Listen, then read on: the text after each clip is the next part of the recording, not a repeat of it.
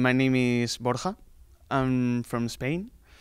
I'm a Spanish volunteer who came here in January to be a whole year here working for the school and teaching Spanish and English.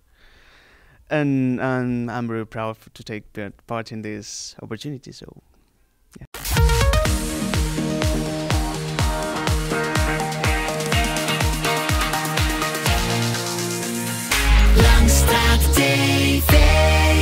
For the International Books Day, they didn't know that day.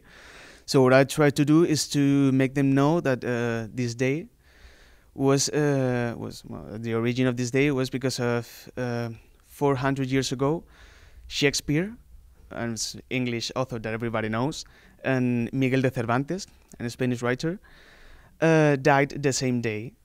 The thing I do is to teach Spanish for different groups, through groups of primary school, and then teaching extra activities in English.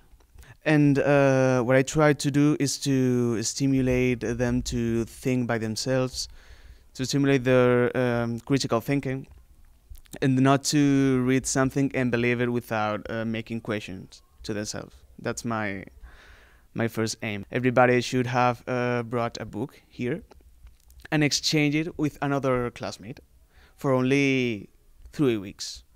And then they read it in the holidays, and after holidays they come here and they give them the book back to the person who brought it. And the other idea is to organize a literary contest.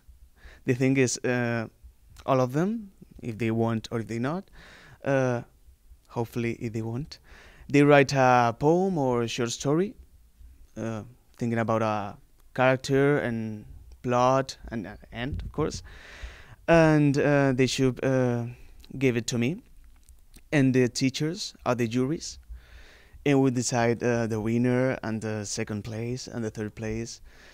That's an opportunity to encourage them to have imagination, to create their own story. There's no topics. If you want to write about International Women's Day, you can do it. If you want to write about King's Day, you can do it.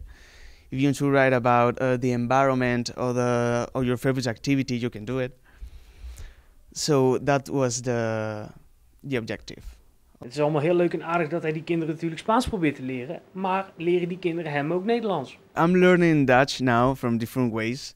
As a European volunteer, I have a platform to learn Dutch. And now here they can teach me some words. For example, when I teach them some adjectives or animals on different vocabulary, I try to learn it in Dutch because I learn, but they learn too. So it's in both sides.